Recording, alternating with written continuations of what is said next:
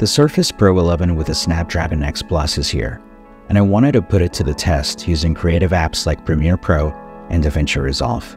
No benchmarks, just real-world usage. How will they perform?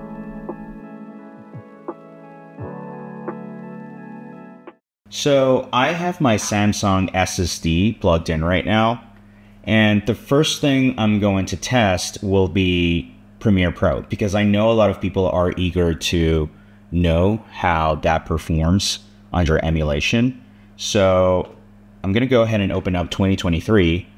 2024 did not work, by the way. It throws an error. So you can see this opens up pretty quickly. I mean, for it not being an ARM version, that's pretty good in my opinion.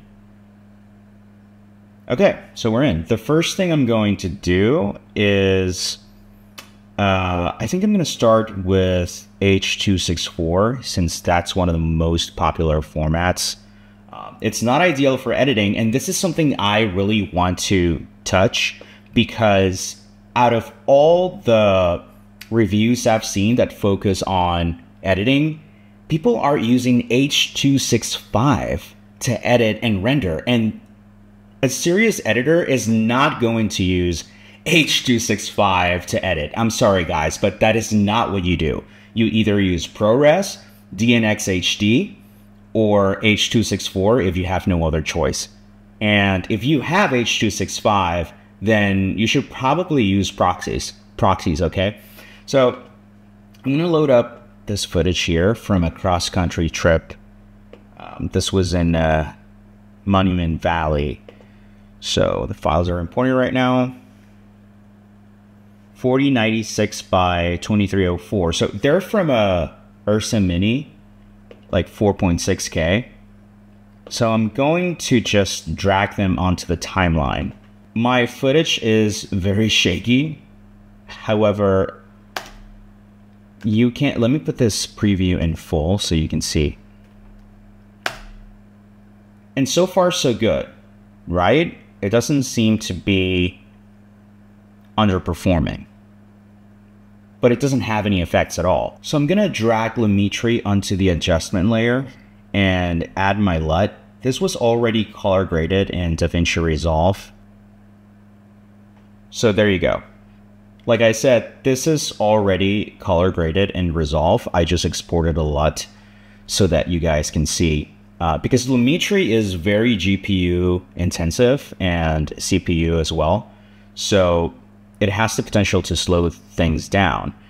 So I'm going to make some adjustments here, even though it's already color graded. Let's, you can see highlights here. Notice it takes just a little bit of time in making these changes. There's a little bit of a delay, but it's not the end of the world. And then let's adjust contrast. All right, so I think that should do it for now. It kind of looks like crap, but so let's play back and see what happens.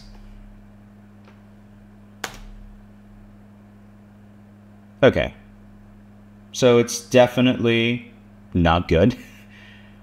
This can be easily fixable by maybe turning down the playback resolution to half. Let's see how that performs. Okay, that's a lot better. There's a little bit of a hiccup here and there. Yeah, so it's still kind of slow. What I would do is lower it even more to a quarter and see what happens.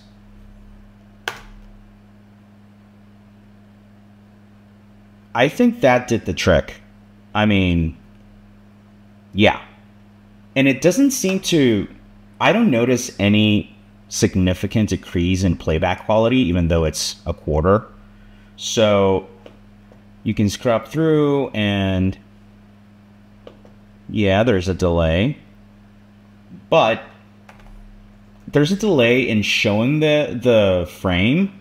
But if you actually start editing, it's really not bad.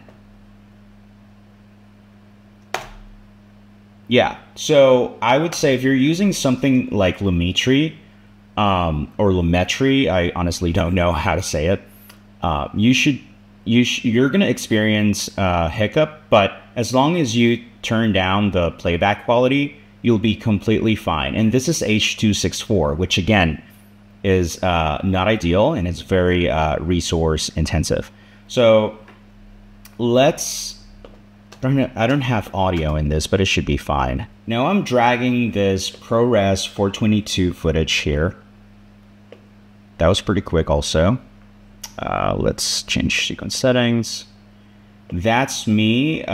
This is for a personal project. I'm going to zoom in a little bit so you don't have to see the mic.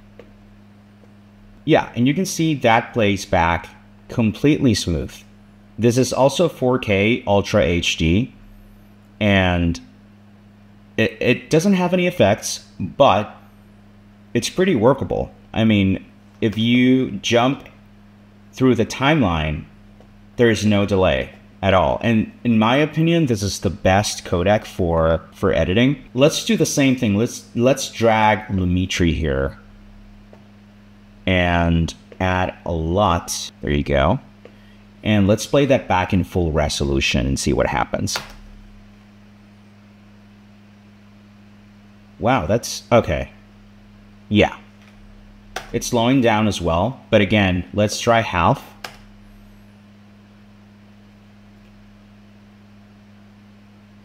Okay, this is great. I mean, this is half resolution and it's playing back smoothly. So if you scroll through, there's no performance hit over here. And this is the X Plus. It's not even the Elite. Let's say you have a 3-minute video. I'm going to end it here. Then we're going to export this. And we're going to choose H.264 and export and see what happens. Okay, so 3-minute video, lumetri, and you're getting like an 8-minute render time, which is not great, but it's not the end of the world. So I cancel that and I'm going to remove this effect. And let's say you're not doing any color grading, which is unlikely, but let's try and see what the render times are without having an effect there. That's a lot better, of course. So for a 3-minute video, it's 4 minutes. So there you go. Now I'm going to open up Resolve. I have my dongle right here, and we'll see how long it takes.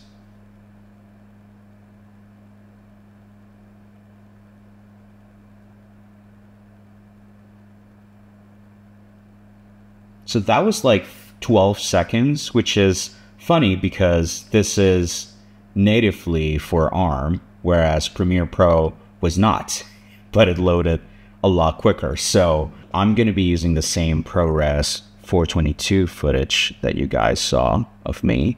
So I had a power grade. It didn't work. So I'm just going to manually go through correction here. I use a lot that's for my Blackmagic Ursa to get it in like an okay place. I think it's this one. Yeah, so that already looks pretty good. I'm going to make some adjustments here on the first node. It works pretty well. There's no noticeable slowdown here. It's good. And then contrast. Yeah, it's a little overdone, but let's keep it that way. So I'm playing it back and I'm getting 24 frames per second. Again, this is UHD and it seems to be working really well. However, I only have one lot and some corrections on the first node. So let me add another one, maybe a different LUT. Okay. I'm still getting 24 frames per second. There's a little bit of a slowdown, just a little bit. However, I think, again, that can be fixed by going into playback timeline proxy resolution and choosing half.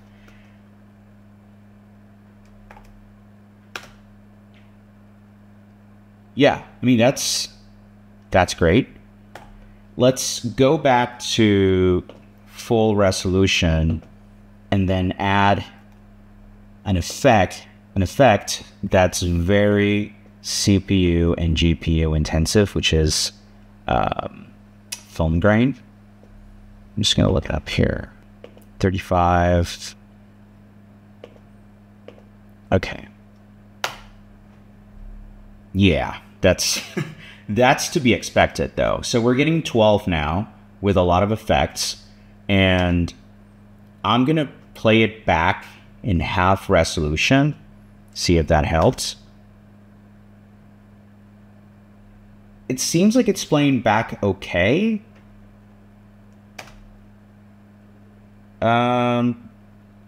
It's a little bit, yeah, I think that works. However, you can also choose quarter, and however, that's gonna, yeah, it's not gonna look great. But I think by choosing half, even with the film grain, it's playing back pretty well.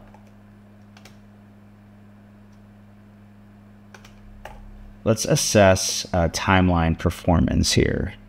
Yeah, it's pretty smooth. I'm gonna remove the film grain and maybe try to export it like this. Let's do an H.264 master. Change this to video. Add to render. Let's do videos here.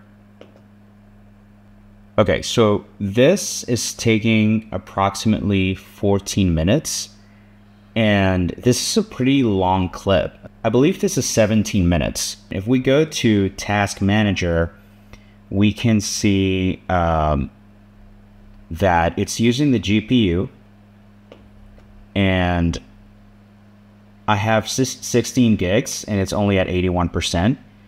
So it's definitely making use of the GPU here, unlike Premiere, which I didn't show you, but Premiere is only using like 2% of the GPU, even with GPU effects like Lumetri.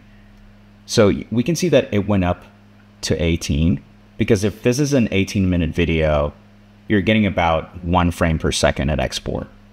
I can hear the fans kicking in. It's hot, I'm not gonna lie, but I mean, we're really pushing this